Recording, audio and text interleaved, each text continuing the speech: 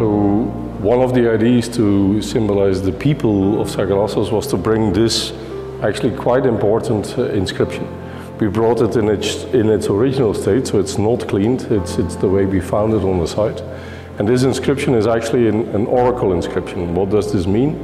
It means that in our lives, but also in the lives in the past, insecurity was a very important element determining what people could do, what their options were.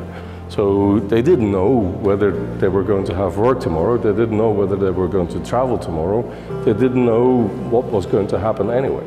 And so one of the ways to deal with this insecurity in life, and mainly in professional life, was to work with this oracle inscription. The way this works is that in antiquity they would have been throwing Astragalos, so these are the animal bones of which every side has a different number, a different total.